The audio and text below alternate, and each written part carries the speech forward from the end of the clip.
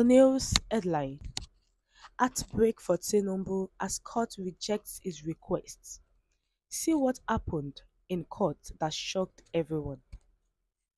You're welcome to today's news, and thank you for tuning in to the news. But kindly subscribe to this channel by clicking on the subscribe button and also the bell for more updates. Now to the news details. Endeavor to listen carefully to the end. On Tuesday, the Presidential Election Petition Court (PEPC), which is based in Abuja, merged the three separate lawsuits that seek to void the results of the 2023 presidential elections. Asiwaju Bola Ahmed Tinubu, the president-elect, and the governing All Progressives Congress (APC) both objected to the petition's merging, but a five-member court panel headed by Justice Haruna Tesmani unanimously disregarded their arguments.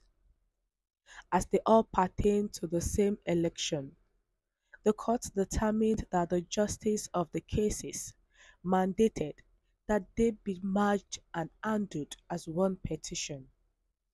As a result, Mr. Peter Obi, a candidate of the Labour Party (LP), was given the deadline of May 30 to present his arguments in opposition to the results of the presidential election that took place on February 25.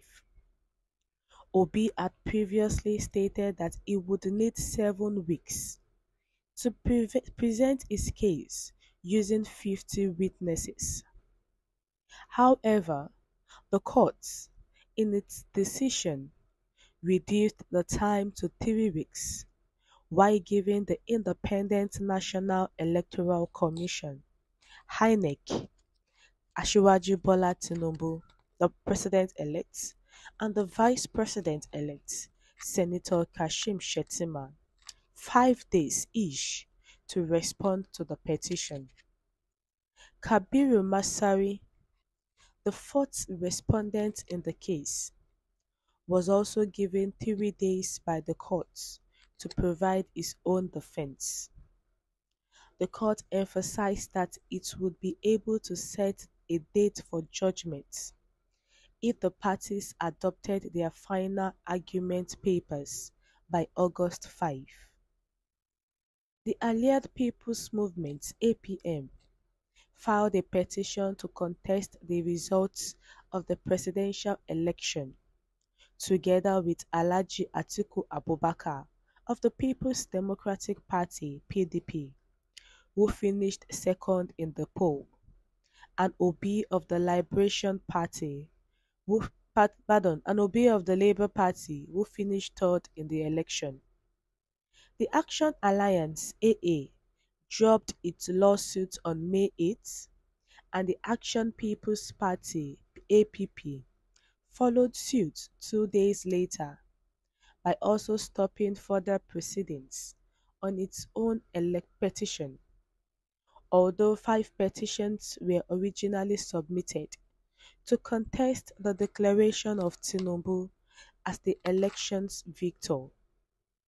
On the next postponed date, the Justice Tesmani-led panel hinted that it would forbid both attorneys and members of the public from entering the courtroom while using mobile phones. Now, concerning this petition, the hearing that is going on in the election courts, 5 opposition parties actually wrote petitions against the All Progressives Congress presidential candidate, the vice presidential candidate, APC, and INEC, based on the fact that the election was not free and fair, was not clear. It was rigged.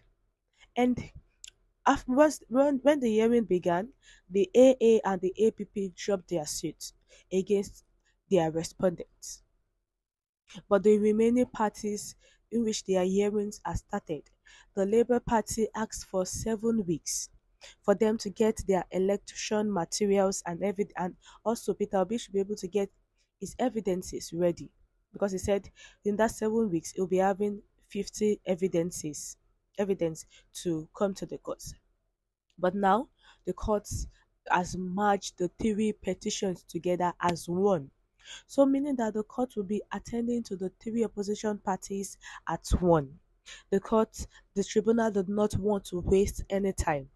But will the margin of these three petitions to one be able to give the right judgment? Because each party has a lot of evidences and it might take time and hope it will not result to arguments or violence in the courts because even Peter Obi himself said he's having 50 witnesses and now he has been given just 3 weeks to go through all the processes, get his electoral materials ready to defend himself, and the respondent, which is the vice president elect and the president elect, are given 5 days each to respond to the petitions.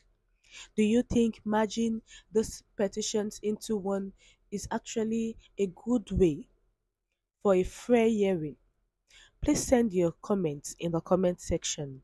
Thank you. But don't forget to subscribe by clicking on the subscribe button and the bell for more updates. Thank you.